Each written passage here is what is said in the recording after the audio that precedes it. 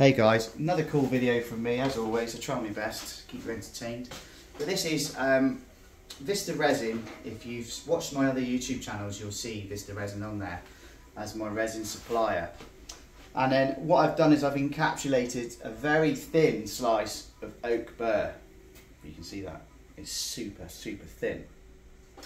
And what these are really cool having in your workshop is if you're making someone a very bespoke table and they're not quite sure on what they want in their home, these are fantastic for samples to give people.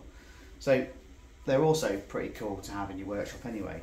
But you know, if you're doing oak burr and they're not quite sure what the blue is going to look like in their property, I think it's always a good tip for you guys to make a few of these.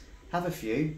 I know there's a guy in London called Live Edge, I think his name is. It's been a few years since I've spoken to him.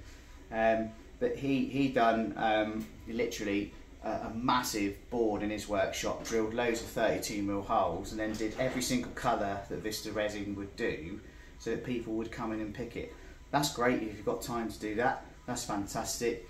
I think he spent a lot of money on doing that, but this is a free, if you see what I'm trying to say, a free way of using your offcuts and whatever resin from a pour that you've got left over.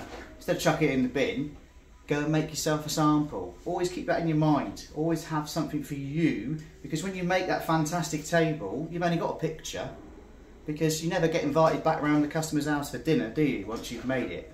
So always keep a sample, or make a sample for you, for your, basically, for your knowledge.